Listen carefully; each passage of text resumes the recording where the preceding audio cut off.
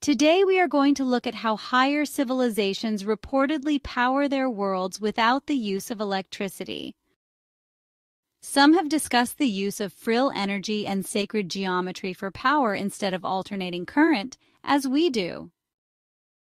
We will focus on ideas that connect sacred geometry, energy systems, and futuristic power concepts. Then we will look at a real phryll energy generator that Dan Willis and his team is working on.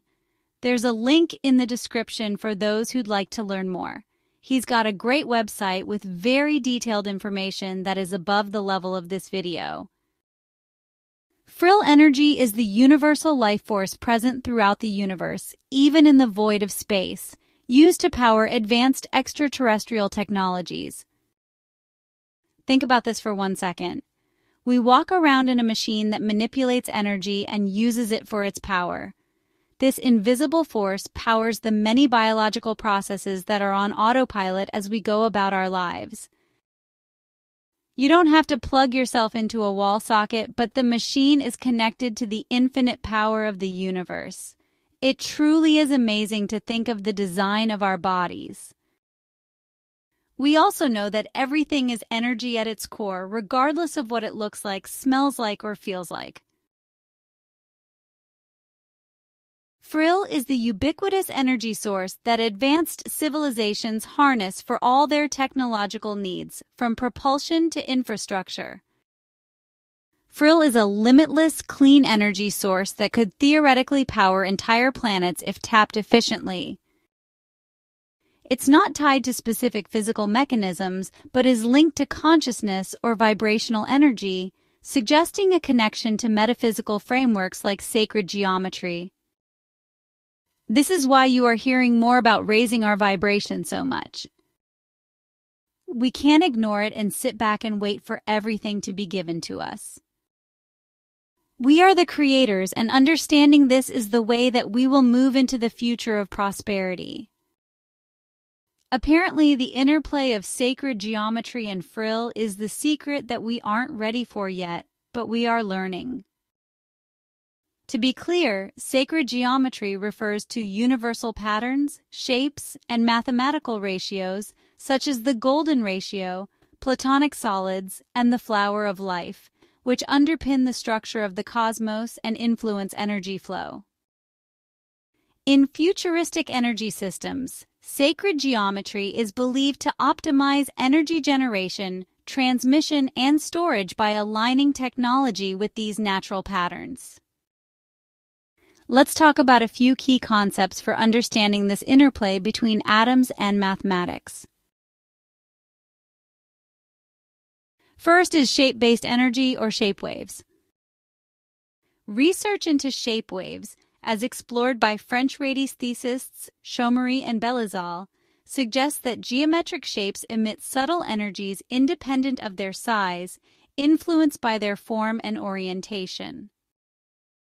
For example, spheres and pyramids are thought to emit specific vibrational frequencies that could be harnessed.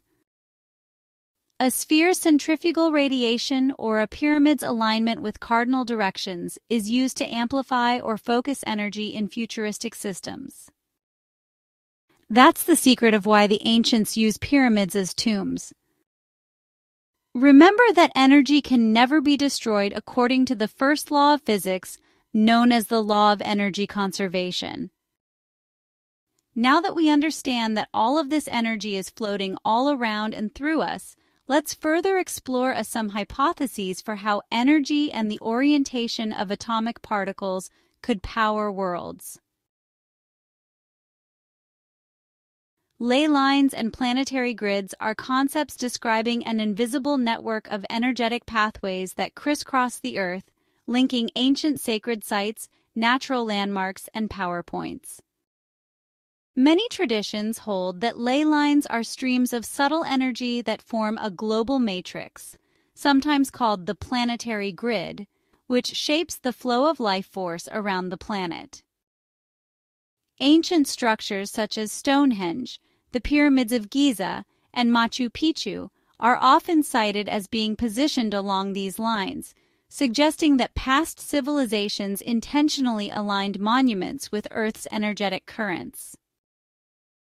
The planetary grid is thought to resemble a geometric web encircling the globe, like a crystalline lattice, through which spiritual, magnetic, and cosmic energies move, thereby influencing both nature and human consciousness. Advanced civilizations could tap these grids to power planetary systems, using vortex points for energy amplification. This aligns with ancient practices of building structures at energy nodes, suggesting a futuristic rediscovery of such knowledge. Then there are platonic solids and resonance. The platonic solids, such as the tetrahedron, cube, and other geometric patterns, are believed to resonate with specific frequencies, potentially acting as energy conductors or amplifiers.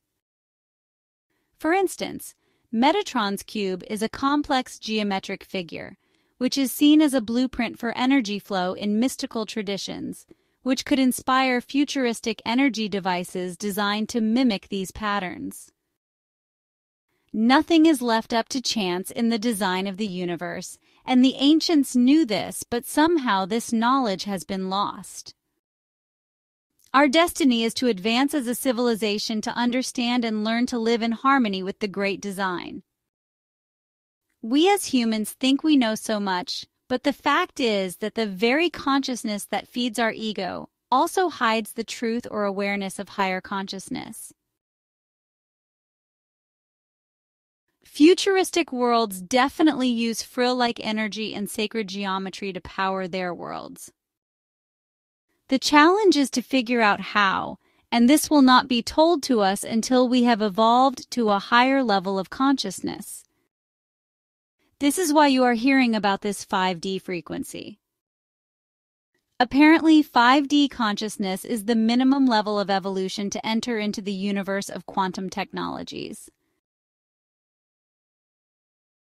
Geometric energy generators would be devices shaped like platonic solids or pyramids, which are designed to capture ambient universal energy or phryll by resonating with cosmic frequencies.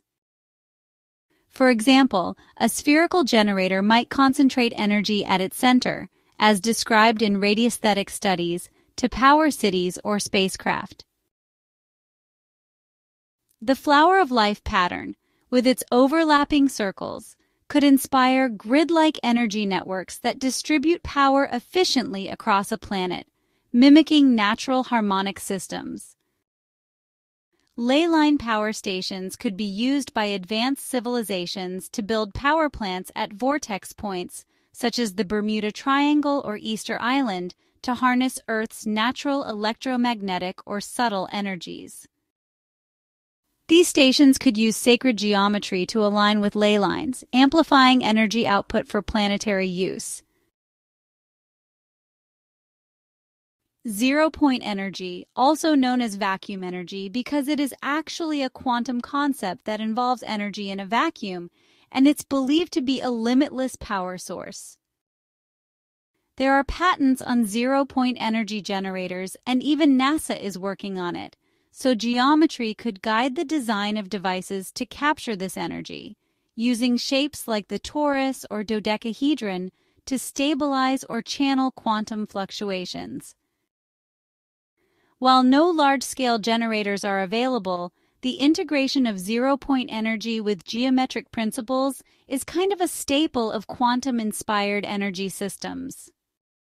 So, since phryll is considered a universal life force, future worlds will likely use geometrically optimized structures, like buildings based on the golden ratio, to channel this energy for propulsion, communication, or even environmental control. Elena Danon has shared that all of the extraterrestrial technology is powered by what they call phryll, which exists even in the void of space. They can harvest it and store it in a special type of crystals, unknown to Earth, and use it to power everything. This is our future as we ascend into tomorrow.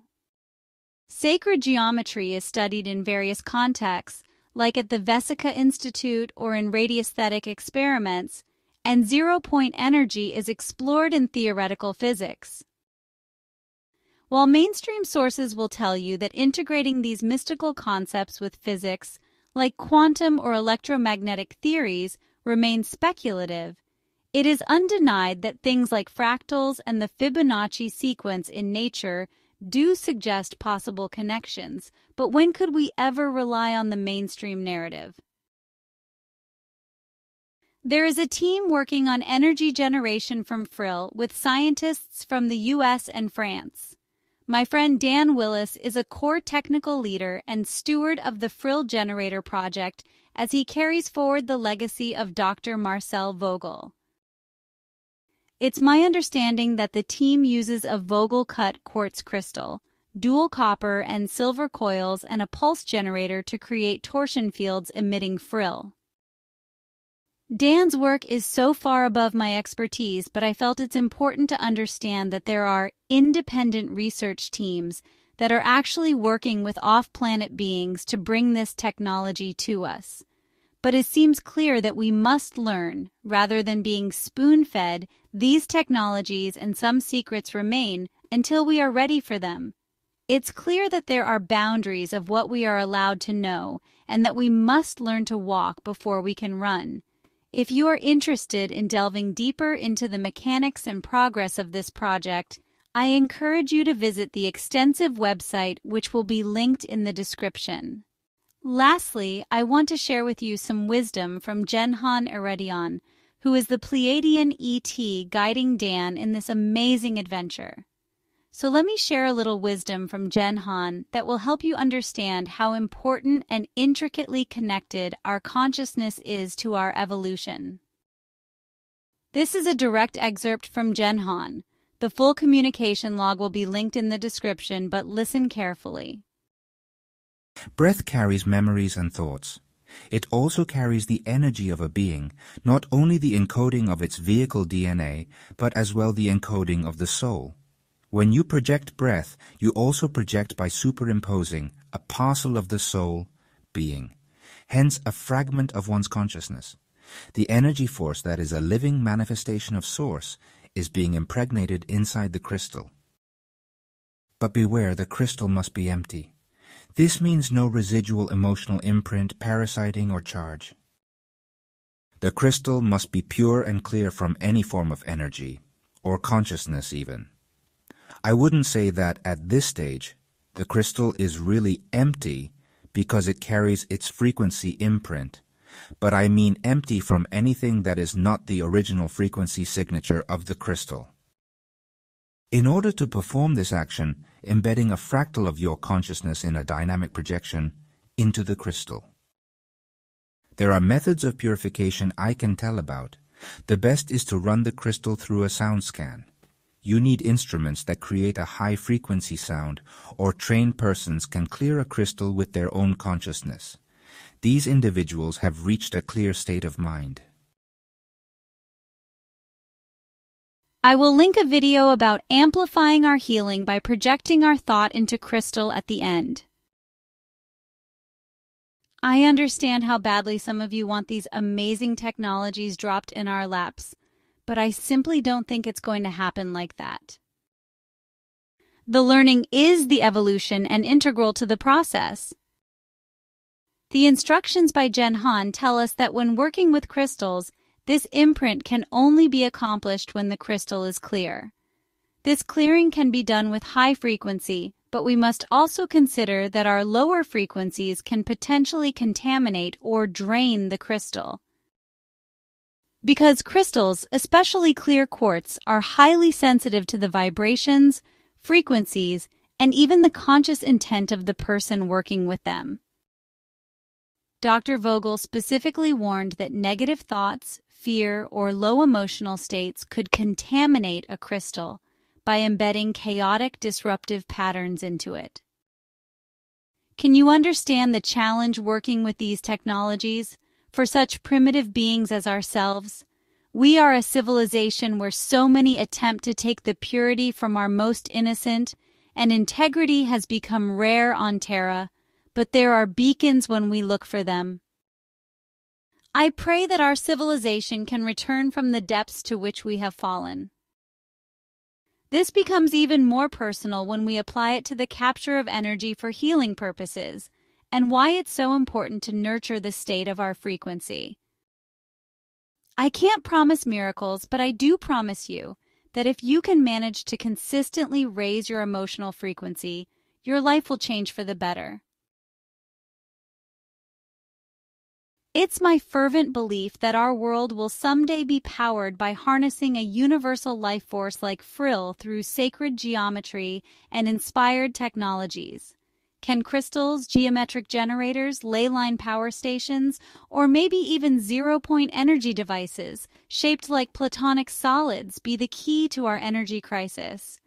What's even more fascinating to me is the notion that our future cities could utilize crystal structures and buildings to harness pure, clean, and healing phryll energy being emitted into our environment rather than harmful radiation that can make us sick.